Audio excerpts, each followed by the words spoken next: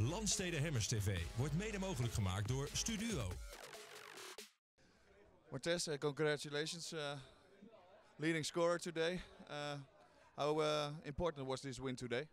It was important for us to get this win, especially off the loss we just had. We got a break coming up, so just trying to get our bodies and feet and legs and everything back with us so we can be ready for the next game coming up. How did you handle the loss of last week? It was a learning lesson. It's a long year. We can't dwell on it. Some things we just gonna learn from that game, and we'll see them again. And it's gonna be a battle when we play them every time. So today you shot 61%, 50% from the three-point line. It was a fantastic game. My teammates, they just finding me.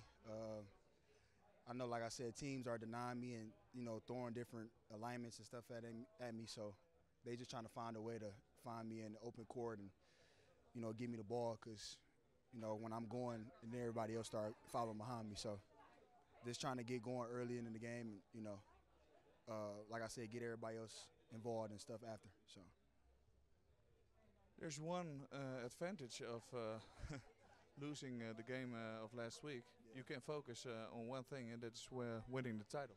Yes, and that's the whole main thing of this year for us, to get to the championship and win the championship again. So we're not dwelling on that game.